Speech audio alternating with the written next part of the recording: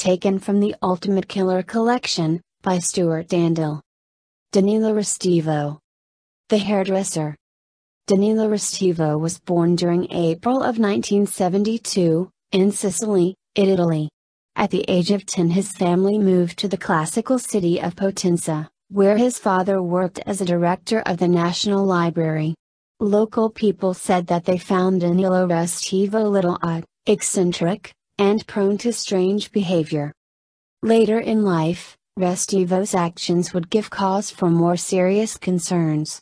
In 1986 he was found to have tied 2 children to a tree, an act that he passed off as a jape. The police did not get involved and the parents resolved the matter between themselves. Unfortunately for his victims, it would be another 25 years before Restivo would be successfully challenged by the law.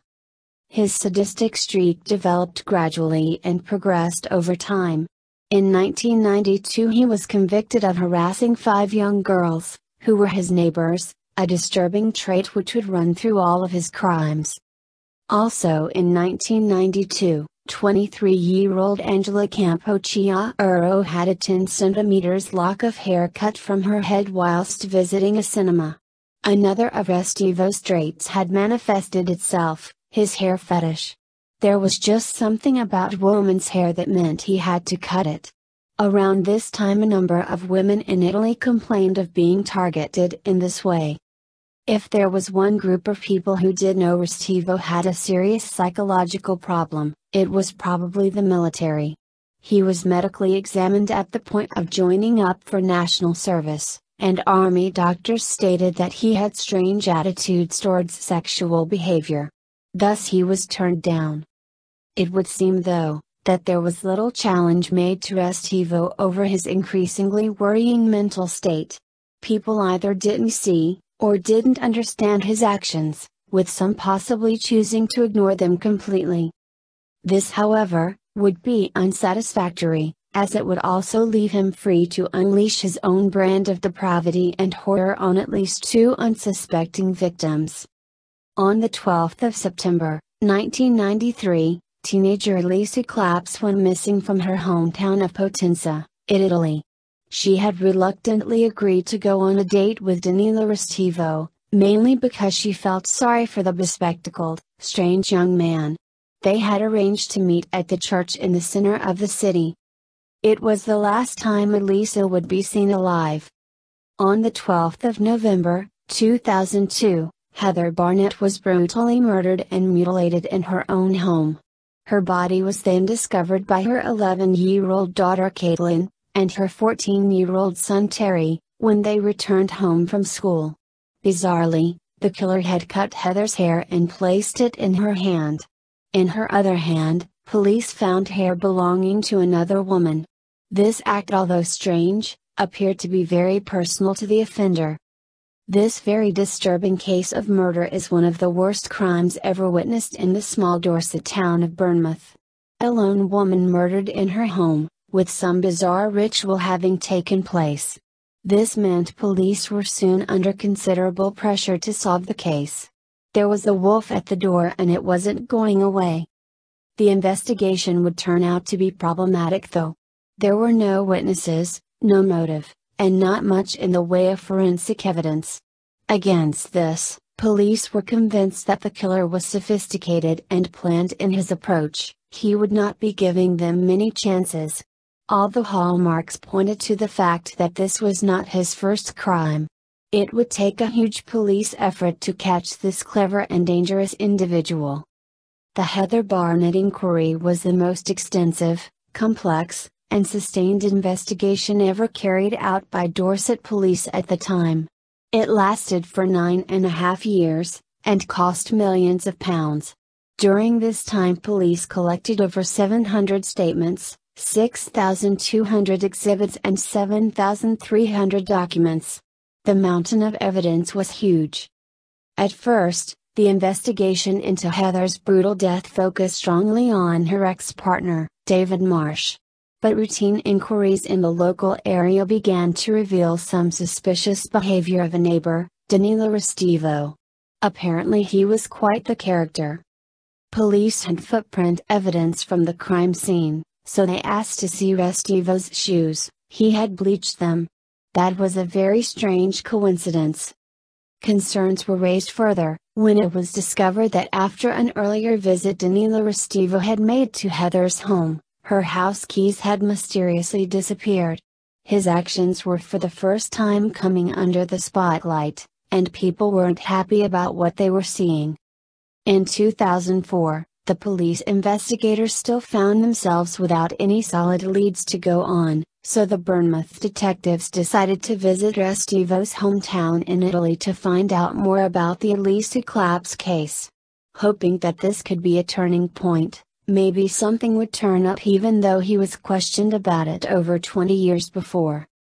After speaking with their Italian counterparts, it appeared opportunities to stop Restivo may have been missed during his time living there. Italian detectives had gone to his house for the clothes he was wearing on the day Elisa disappeared, but were told by his father to return with a warrant. A reasonable request, but, as it transpires, the warrant was never issued.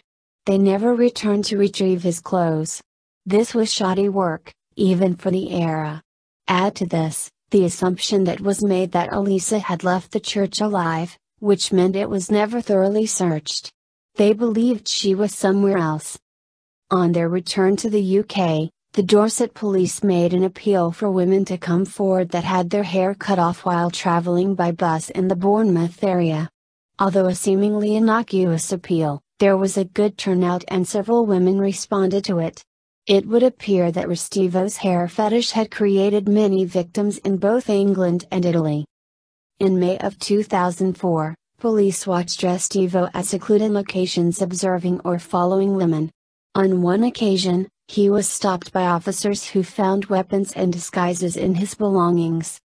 In 2008, scientists finally made a link between DNA material found on a green-colored towel recovered from Heather Barnett's house and Danilo Restivo. Still, it was not judged strong enough to charge him, but they were heading in the right direction. They had their man, they just needed further evidence to prove it. The major breakthrough the UK police desperately sought, came in March of 2010.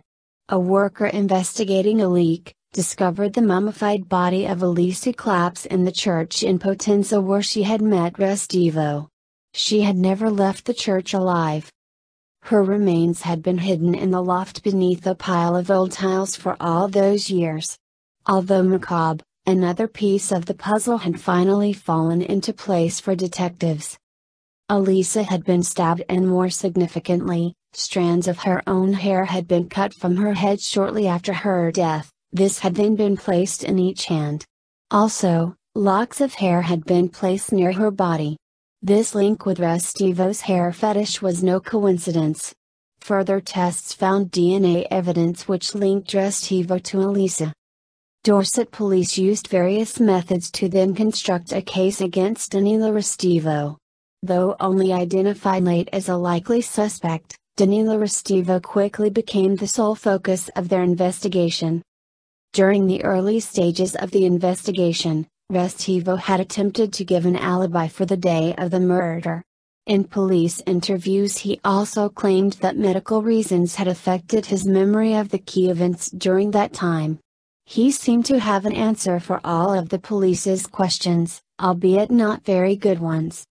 He had bleached his shoes to get rid of dirt, and when he was arrested in 2006 about hair found in his Bournemouth home, Restivo claimed it was planted there to frame him. Though they were suspicious, without proof the police could only monitor Restivo through surveillance in the hope that they would find new evidence. In 2008, a new forensic technique called leucocrystal violet, identified blood in his shoes despite the efforts to bleach the evidence away. This was a huge breakthrough and would help Bournemouth police to cement a case against the killer. In May 2011, with this now compelling forensic evidence and special permission to use evidence from the reopened Italian investigation, the Bournemouth police were finally able to arrest Danilo Restivo for Heather's murder. They had finally got their man. Although he cited poor memory, His attempts to cover his tracks by bleaching the clothes that he wore during the murder, and his defense of the hair being planted in his house, were no answer to the mounting evidence. This meant Danilo Restivo was charged with murder. It had taken nearly a decade, but in June 2011, Heather Barnett's family finally had what they had waited for. Danilo Restivo was on trial for the horrendous murder of their devoted mother. Heather Barnett had been murdered in cold blood. She had been struck several times on the head with a blunt, hammer-like object, and her body was then mutilated. Callously and without remorse, Danilo Restivo denied all knowledge of Heather's killing and pleaded not guilty to murder. Presenting the prosecution's case, Michael Boscusi told the court that Restivo had planned Heather's murder, visiting her at her flat to inquire about curtains shortly before her death. Heather had been left so concerned that Restivo had stolen a spare set of her house keys during this visit, that she even wrote to his fiancée, now wife, asking if he had found them. These actions clearly showed his premeditation. The prosecution case called several expert witnesses who explained crucial evidence regarding blood and DNA analysis, as well as presenting the findings of the regular surveillance work.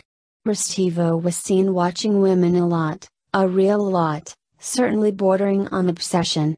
A search of his car uncovered a knife, a balaclava and other weapons.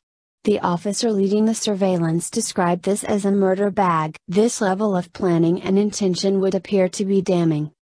Making legal history in the UK, the judge allowed evidence of the 1993 disappearance of 16-year-old schoolgirl Elisa Claps in the southern Italian town of Potenza, and the subsequent discovery of her remains in March 2010, to be heard.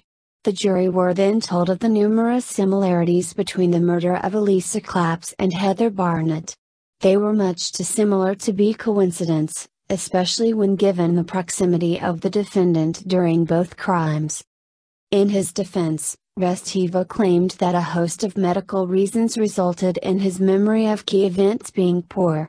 Explaining to the court, he said this was why he had refused to answer critical questions from Dorset detectives, as well as why several of his statements appeared to change over time. He was merely a befuddled bystander. Prosecutor Mr. Bose said the defendant had told lie upon lie upon lie. His final words to the jury were damning: "There is a reason that all the evidence points to him. It is because it is him."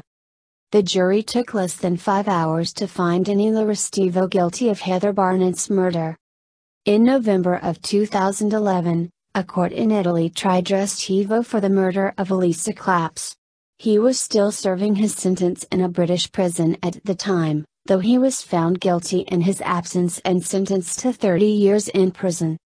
Danilo Restivo has now also been linked to 3 more unsolved murders in southern Europe. The list will possibly grow longer over time.